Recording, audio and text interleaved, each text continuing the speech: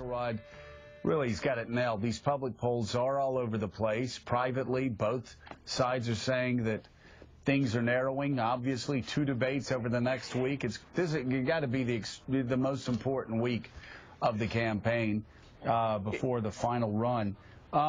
What does President Obama have to do to change the narrative, to stop the bleeding, even if the bleeding is down to a trickle now? Yeah, well, it's called winning a debate. This is the most important debate since the last debate, and it's the most important debate till the next debate, right? No. Wow. Okay, so how about that? No. Yeah, that's something. I do think this debate is Mitt Romney's big problem, right? What's the thing that's keeping him from closing the sale? Likability, personal comfort. He may not be one of us, but does he understand us?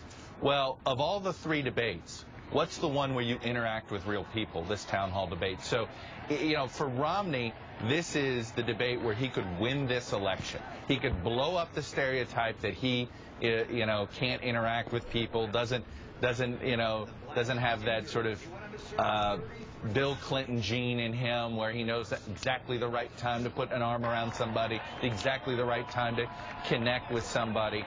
And that's why it is, it's more than just the president having to win this debate to stop the bleeding, to change things.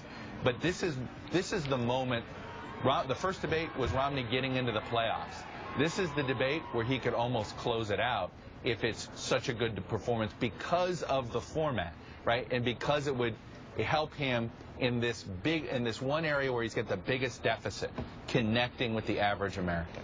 And boy, if you're the incumbent president and you're in this type of format and you're George H.W. Bush and you look down at your watch, it's even worse with all of these Americans around you watching, makes you seem more disconnected. It seems to me the president has a big challenge, a very big challenge, seen as a guy that's been detached, emotionally withdrawn. If he doesn't turn in a good performance with Americans there at this town hall style meeting, that seems to me that it's more than just the biggest debate until the next debate. I agree. This could be a real problem. And I know I think we're both being very hesitant to hype this like that. Right. But I feel like this one is that big. And because, there's something that happened in the campaign.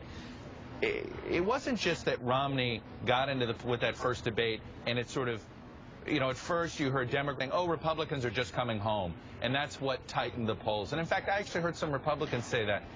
I have to say, in the private data that I've heard about over the last couple of days, the last 72 hours, plus what you're seeing, I feel like there has been a structural shift. We're no longer in this. It's even, but the president has these advantages. But the president has these advantages in the battleground states, I think, is gone. I mean, yes, the president has an advantage in Ohio, but we're starting to see a consistent Romney, very narrow, but a Romney lead in places like Florida. We're seeing Colorado totally dead even, Iowa closing. So I think that there is something structural that happened, and that's why this debate, critical time. If the president doesn't show up, he could end up in a deficit that I don't know if one more debate could make it up.